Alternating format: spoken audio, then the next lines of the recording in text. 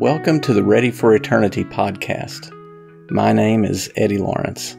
In the last two episodes, we analyzed 1 Timothy chapter 2, verses 11 through 14, and we observed that this passage really isn't about women teaching men. It's about how women should behave in the home, in the context of a marriage. In short, it's about wives, married women.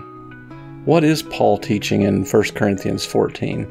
Is this a blanket prohibition against women speaking in the church? Let's find out.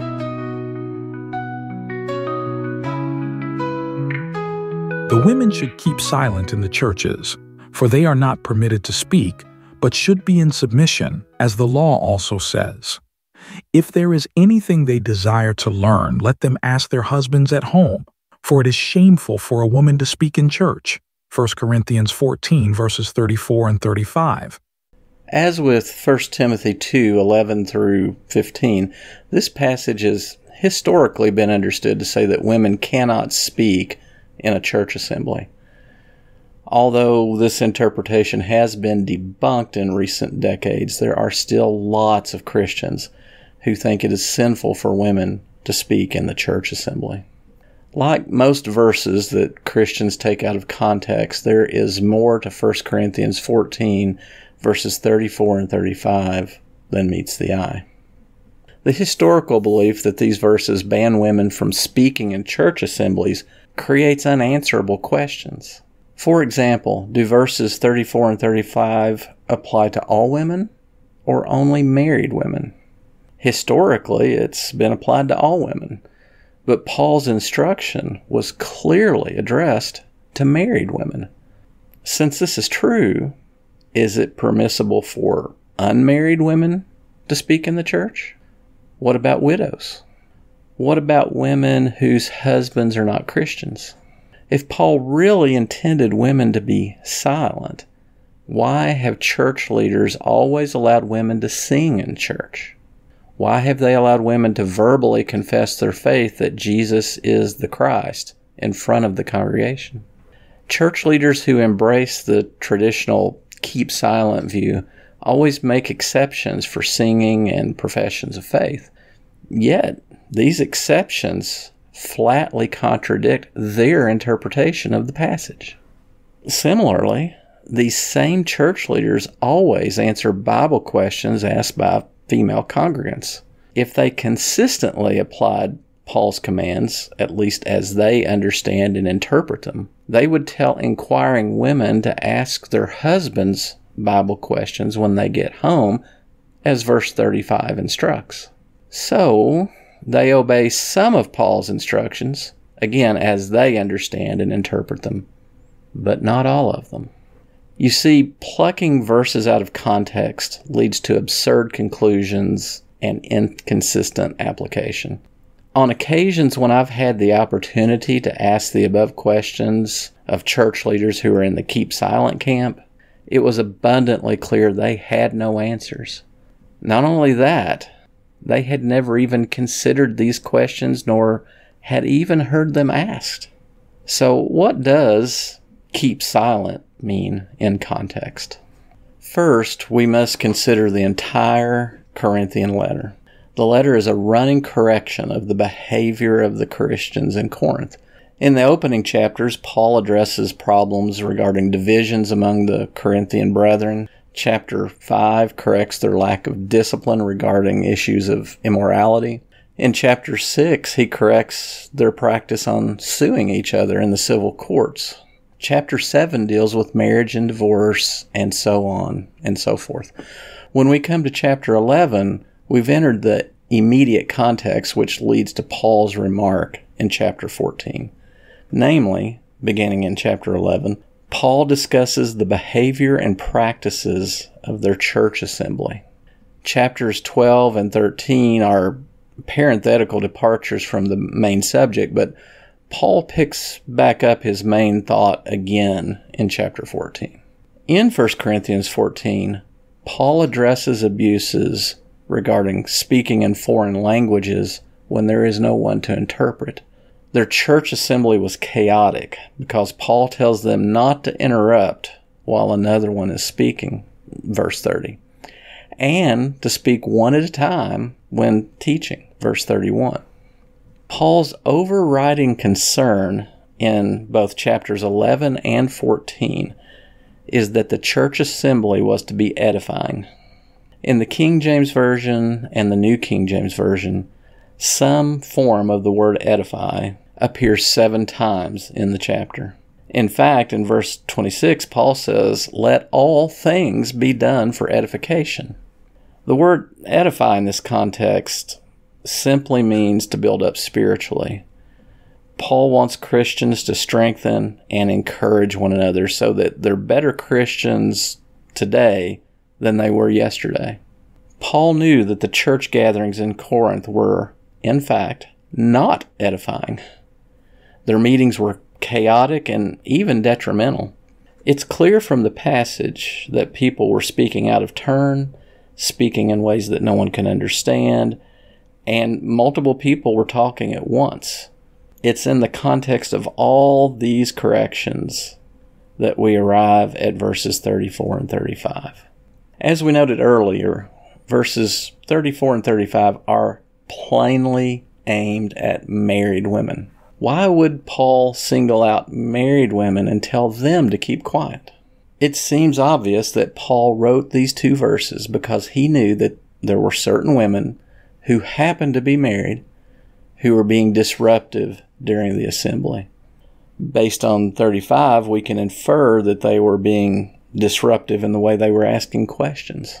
The specific manner in which their inquiries were disruptive is unknown. Perhaps they were asking questions in a sarcastic way. Perhaps their questions were embarrassing someone, or maybe they were misleading or deceptive in nature. Maybe they were just silly or ignorant questions. Regardless of what manner of questions they were asking, the point seems to be that they were causing disruption and were not edifying. So what does Paul mean when he says in verse 34, when he refers to the law? Interestingly, there is no explicit command in the Old Testament where women in general were told to be in subjection to men, except for one possibility. Genesis chapter 2, verse 18. In this verse, God revealed that the purpose for creating the woman was to be a helper for Adam. It wasn't good for him to be alone. He needed someone to be his companion and his helper, not his boss or overseer. Since it would appear that Paul is alluding to the first husband and wife and making his point, this is additional evidence that Paul isn't ordering all women to remain silent in an assembly of Christians. Paul directed his remarks at married women in Corinth who were causing a disturbance. Just like in 1 Timothy chapter 2, verses 11 through 15, the context is not about men and women in general, but husbands and wives specifically. Could these wives have been disrupting their own husbands while they were speaking? There's no way to tell, but if so, they certainly weren't being the suitable helper that God intended for wives to be. If these conclusions are correct, and I'm persuaded that they are, then Paul is telling not only women to cease being disruptive, but by inference men as well. After all, is it acceptable for a man to speak in a congregation when it would be inappropriate? The earlier verses of chapter 14 make it clear that Paul permitted no one, regardless of gender or marital status, to create a chaotic atmosphere in the church assembly. The takeaway is that Paul isn't ordering all women to be silent. In reality, he's just telling those who are guilty of being disruptive to behave themselves. Therefore, we can conclude that it is just as acceptable for a woman to speak during the assembly as it is for a man, assuming it's done in a way that is edifying.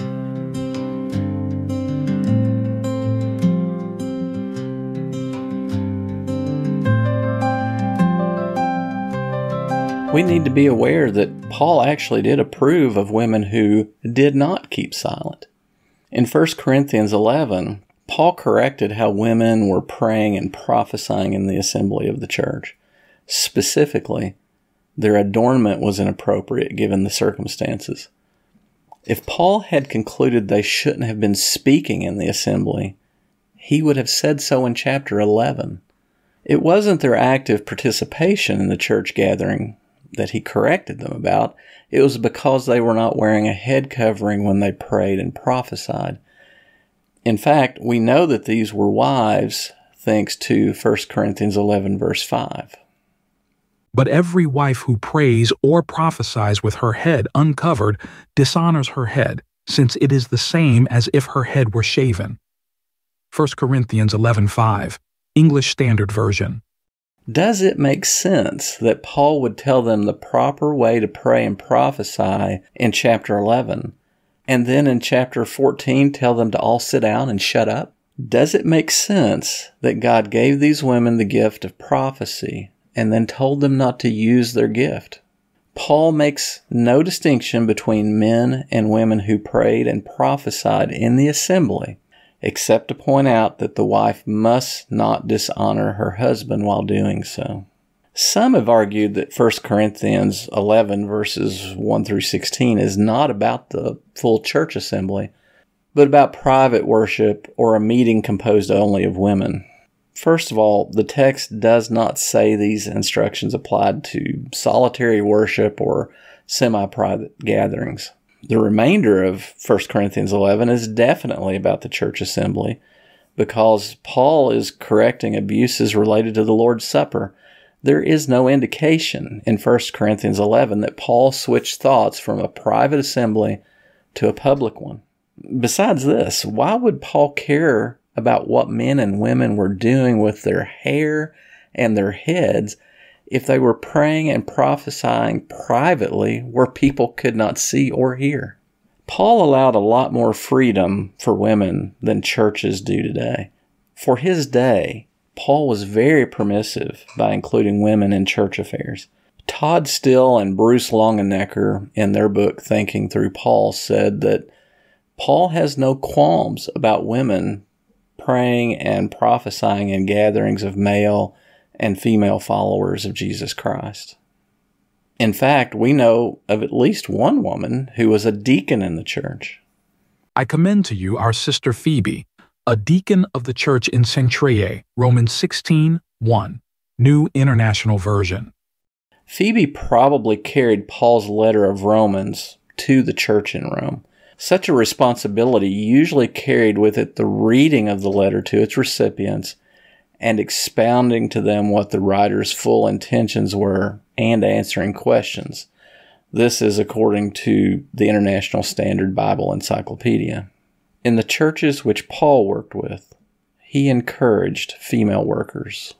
In their book, The New Testament in Antiquity, Gary Burge and Lynn Cohick say this: We should note Paul's references to a number of women who held leadership roles in his churches. In Romans 16, he commends 9 women. He encourages 2 female co-workers, Euodia and Syntyche, Philippians 4:2, to agree with each other. Lydia established a house church in her home, Acts 16 verses 15 and 40. Paul's good friend Priscilla taught Apollos, Acts 18:26. Paul's churches, then, had men and women leading, teaching, and making decisions in the church. We tend to think of ancient times as eras of the oppression of women. It would appear Paul allowed women more freedom to participate in the mission of the church than many congregations permit today. Thanks for listening to the podcast. We hope this episode has deepened your understanding of Scripture. If you found this content valuable, please share it with your friends. For more biblical studies, visit our website at readyforeternity.com. That's the word ready, the number 4, and the word eternity. readyforeternity.com. Be sure and leave a comment on the Ready for Eternity Facebook page or reach out on Twitter. That's all for now. Keep studying your Bible, growing closer to God, and getting ready for eternity. See you next time.